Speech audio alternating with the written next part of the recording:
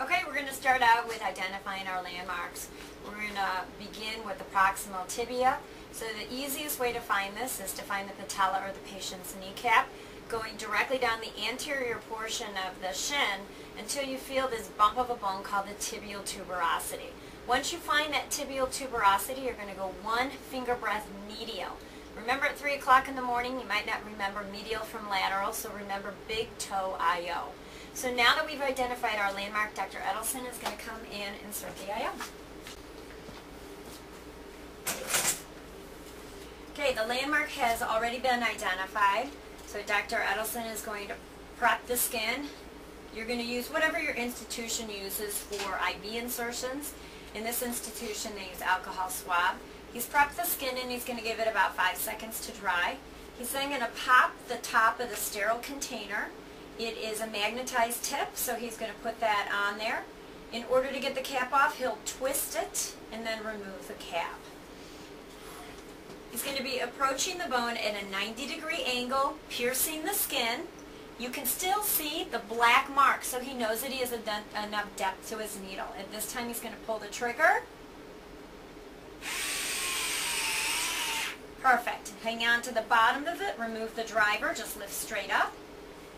And then you're going to undo the stylet.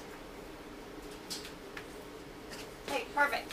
At this time, you may or may not see blood coming back up through the hub here.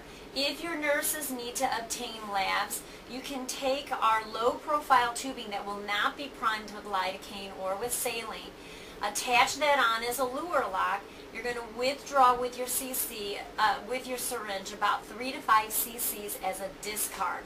If you're running coags, you want to discard at least 10 cc's of blood. I have primed my tubing here with 2% cardiac lidocaine. This is the lidocaine that is approved for IV use because it's epinephrine-free and preservative-free. The concentration of this is 20 milligrams per cc. For our adults, we typically give 20 to 40 milligrams of lidocaine. That is sufficient for most patients to avoid that pain when that medullary space is expanding. If your patients continue to have pain after that, let your physicians know, and then they can repeat the dose of the lidocaine. This is lure locked. I'm just going to attach it on here like this. Now you're going to give the concentration of this lidocaine slowly because we're trying to marinate the inside of the bone. So I'm just going to be slowly infusing 40 milligrams, which is 2 cc's, giving it over about a 15 to 30 second period. Now again, this is only for our awake and alert patients. Any patients that are obtunded or in extremis, we would be bypassing this step. And again, it's a painfully long period of time for EMS and emergency folk, but we do it over about 15 to 30 seconds. And then give it probably another 15 to 30 seconds afterwards to make sure that it's going to numb the bone. As our patient can probably explain, what was the pain on a scale of 0 to 10 for insertion? Insertion was probably about a 3, and the infusion of the lidocaine is probably about a 7, 6 or 7.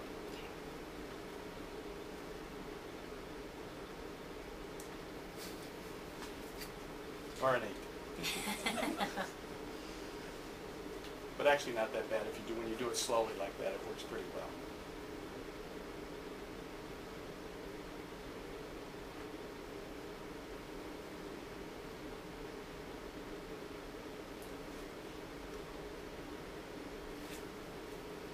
Okay.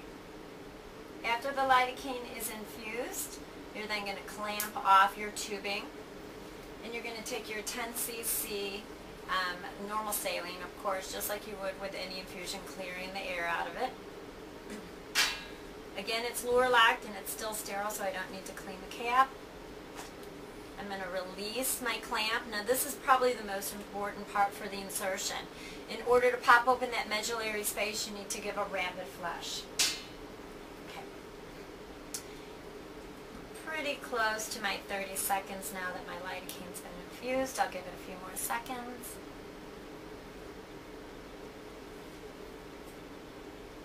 Okay, Jim, you ready? Go. Okay, the best way to do this is to put the heel of your hand on here and give it as a rapid flush. That's going to give you your best flow rates. Okay, then I can clamp this off. So that pain was probably about a 7 or 8, but it was only for a few seconds, and then once you stopped the flush, it went away. Again, this is clamped. I'm going to unscrew that, put my tubing on here, unclamp it, open it, and I have great flow rates. How's that pain now, Jim? Yeah, I don't feel much. All right, excellent. Okay, in order to remove it, the first thing that you're going to do is roll down your slide clamp of your IV so you don't have a bath for you or for your patient. You're going to then clamp the tubing here, and again, you're going to take a sterile syringe. You're going to unlure lock your tubing here, and you can discard it. Now at this time, you might have a little bit of flow back from that medullary space, and that's okay. You're going to put your syringe on, and then what you're going to do with a twisting motion, you're going to stabilize the patient's leg, and you're twisting and you're pulling at the same time. And for patients that are young and healthy and have nice, tight cortexes of their bone, it takes a little bit to come off. And then I'm going to take an alcohol swab here and just apply a little bit of pressure. How was that pain for removal, Jim? I felt nothing. I removed